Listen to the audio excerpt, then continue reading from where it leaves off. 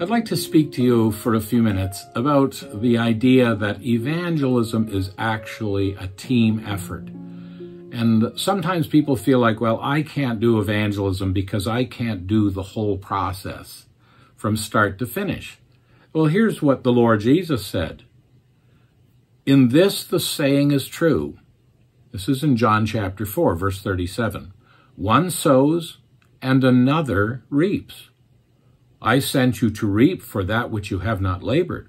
Others have labored, and you have entered into their labors. And so you see this idea. Paul writes in 1 Corinthians chapter 3, verse 6, I planted, Apollos watered, but God gave the increase. So then neither he who plants is anything, or he who waters, but God who gives the increase. You get the idea there. If you put a seed in the ground, but it's never watered, nothing will come of it. And likewise, if you water the ground, but there's no seed there, nothing comes of that either. But through the work of God in germinating the seed, using the moisture, using the soil, God brings the increase. And so we read in verse 8, now he who plants and he who waters are one, and each one will receive his own reward according to his own labor. And then this shocking statement in verse 9, for we are God's fellow workers. Oh man, isn't that fantastic? That we get to work with God. He could do the whole thing himself, but he's committed to us the joy of spreading the seed, of watering it, sometimes with our own tears, and of watching God do what only he can do. I remember quite some years ago, we were having a gospel effort in America, and a dear sister wrote to us from Ireland. She was Professor David Gooding's secretary, Miss Barbara Hamilton, and she wrote us a little note and told us a story that would encourage us. She said a young man had come into a little bookshop in Northern Ireland, and he said he was looking for a book about the Bible.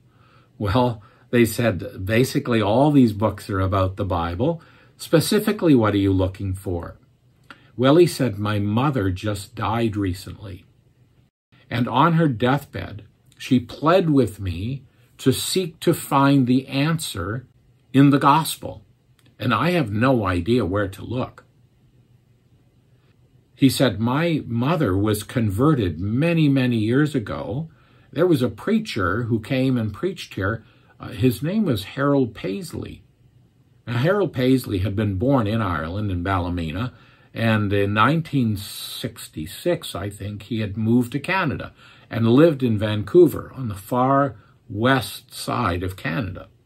But he had made many trips back to Ireland to preach the gospel. And on one of those journeys, this woman had been saved. And now here was her son years later, and he said, Mr. Paisley, I'm sure he's long gone now, but he was the man that pointed my mother to the gospel so she could understand it. And I want to understand it now. And the shopkeeper said, do you see that gray-haired gentleman standing over there in the shop? That's Mr. Harold Paisley. He was back visiting in Ireland, and there he was in the little shop where the man was seeking for God. Now, the mother's prayers and the mother's pleadings had caused the young man to come to the shop. And here God had set up this beautiful situation where this young man would know that his soul was so precious that God would bring a preacher 5,000 miles to come and point him to the Savior. So let's remember this principle. It may be your prayers. It may be your testimony, your kindnesses to a person who's not saved. I remember years ago being, I think it was in Long Island, there was a woman named Elizabeth came out to the meeting in deep soul trouble, and she wanted to be saved. We went in and sat down with her and an older woman. And afterwards, when we came out, here was a whole circle of people. And we sang, "Oh, happy day when Jesus washed my sins away." And we committed this dear woman to the Lord in prayer. But then I said, do you folks have some sort of connection with this woman? Do you know that as we went around the circle, a dozen people perhaps, every one of them had a connection with that woman. One lady said, I went every week in to buy my milk at the local store because this is where she worked, and I wanted to give a little word of encouragement to Elizabeth.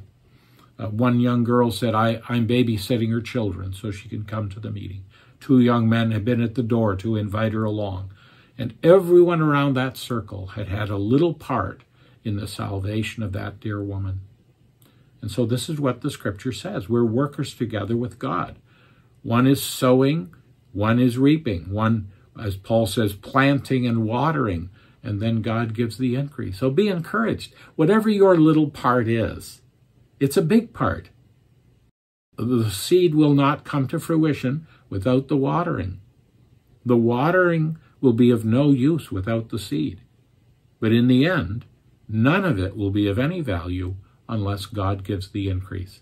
But we are workers together with him. So whatever your little part is, keep at it, Christian. And there's a day coming when the sowers and the reapers will rejoice together.